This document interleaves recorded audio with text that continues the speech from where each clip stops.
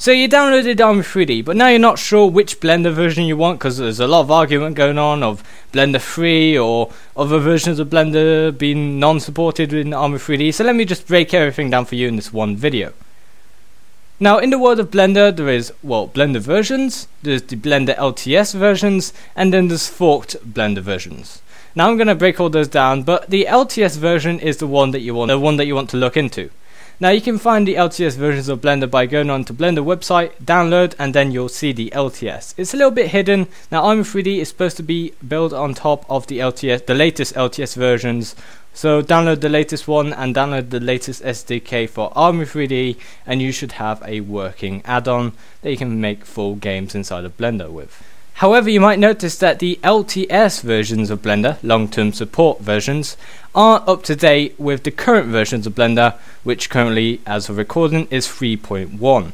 And the reason being, the LTS versions are a version of Blender that is kept for 2 or 3 years, I believe, and it essentially has no new features being implemented every new release. Instead, they only focus on bug fixes.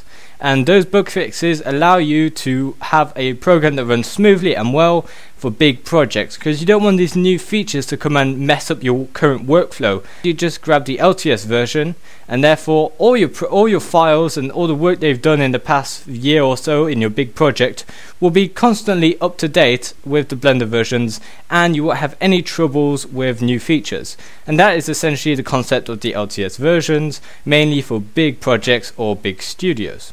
And the reason this is so good for Armory 3D is because Armory 3D takes a long time to develop, and if there's a new feature that's been released inside of Blender every couple of months, then that means the team behind Armory 3D, or more like the community, have to work to adapt Armory 3D to fit Blender every single month instead of focusing on bettering the game engine.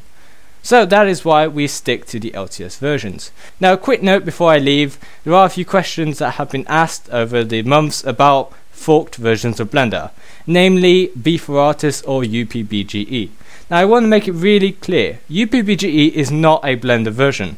It is a program in its own right now, and it is focused about making games, so it's not Blender. So if you try implementing Armory 3D inside of it, it will not work because everything has been modified, things have been moved around. There's a reason we use Blender LTS versions and not standard versions, and that's because a few minor new features will completely mess up Armory 3D. And if you have an entire different program, it's gonna not be able to be used with Armory 3D whatsoever. And with B for Artist, as far as I'm aware, you cannot use it with Armory 3D because it's a completely different interface, and the things that Armory 3D are going to be looking for won't be in the right place or have been modified.